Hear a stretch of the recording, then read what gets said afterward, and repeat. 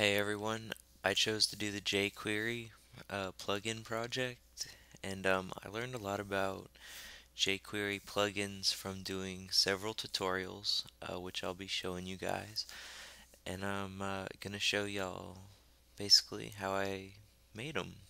The first Jquery plugin that we're gonna be looking at came from a tutorial on the website Build Internet, and it's a really cool script, and it's basic so that you can customize the effect, which is a drop down navigation effect using the action method, um, obviously chapter 5.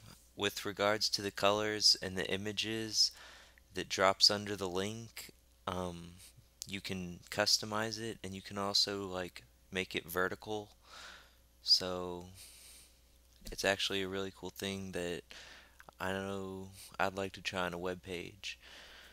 Okay, so before we begin looking at the script and explaining that, I'm gonna show you the proper structure that you have to use. It explains this in the tutorial.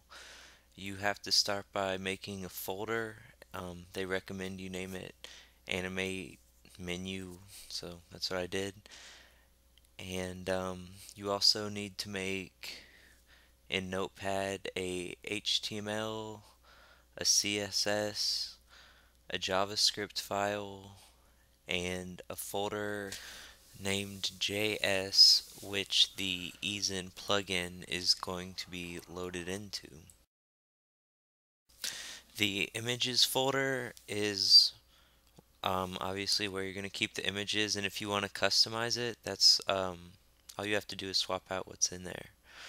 Okay, so I'm gonna go ahead and show y'all what the final product looks like. So this is what it looks like if you just use the default images that come with the tutorial. Here I'm gonna show you the completed HTML text file real quickly.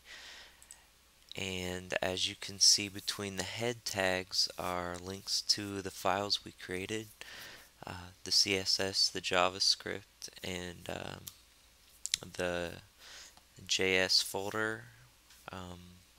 As we move down, obviously the links to your website, and that's of course customizable, as are the colors. Next, I'll show you what the CSS file looks like. It's very basic, and it can be customized easily, from font to color to spacing and positioning tweaks. And now for the one you've all been waiting for, the jQuery file. The jQuery uses a rollover function. How it works is it modifies the CSS elements gradually to create the animation. The duration that you see refers to the time of the effect in milliseconds, which is 600. Although you can also like switch that out with like slow or fast or something like that. Um, the jQuery, it uses the bounce UI effect. If you want to read more on that, page 293 in jQuery in Action has a chart, and also there's other UI effects which can be used instead.